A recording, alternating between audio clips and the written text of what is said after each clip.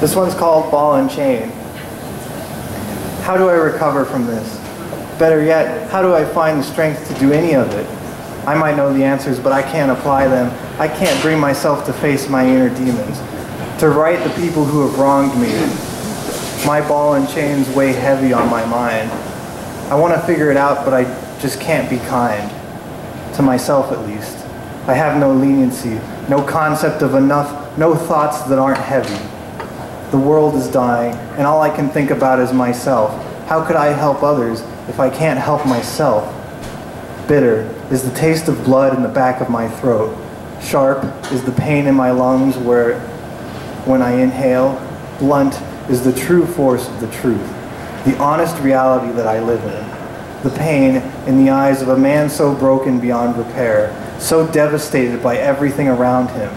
Not much is left for him in his mind, clawing at the pavement, begging for requiem, for release. The crank is drawn, another click. The water, refilled, continues to drip. Silence, deafening silence. There is no escape from this mental torment.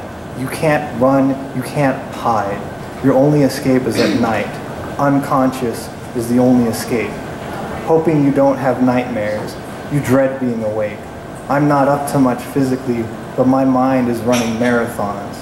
It's never ending. Good or bad thoughts, doesn't matter. There's too many of them.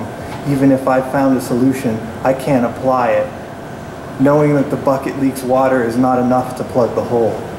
It's tiring to feel so worthless and uninspired. A heavy heart weighs a lot on a gentle soul. With no space for recovery, I'll sink with my ball and chain.